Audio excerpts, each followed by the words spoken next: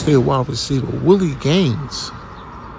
has announced on April 15th he's entering the transfer portal.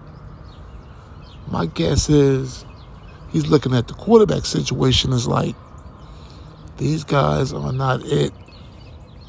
They are not on the level of Shedeur Sanders. I'm not going to get them touches. I have 2 years of eligibility left. I'm not going to waste them at Jackson State. I don't think the quarterback play is going to be on par like it was in 2022 and 2021. So I'm getting up out of here. Now, what other reason would he wait till April 15th to hit the portal? He don't like what he sees in spring ball. He don't like the feeling. Now, in 2022, he contributed to Jackson State in a big way. 27 passes for 446 yards, averaged more than 16 yards a reception.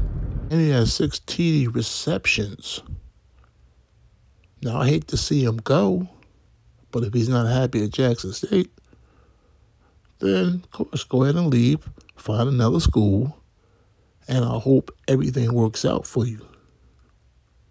At the end of the day, I want all these young men to be happy, chase their dreams, graduate, and be crazy successful. I really do. Now, I don't know where he's going, his next college, what school he's going to end up at. It might be Colorado. It might not be. There's other schools that Willie can go to and make an impact. Blazing speed, good hands, good route runner. Yeah, he can help a lot of teams. So let's see how this plays out. Let's see how he does going forward. Waited kind of late in the game to transfer. Like I said, I guess he was seeing what was going on with spring ball at Jackson State before he made a decision to stay or hit that portal. He has decided to hit the transfer portal. Now, there's a chance that he changed his mind. Always that small chance that he could remain at Jackson State.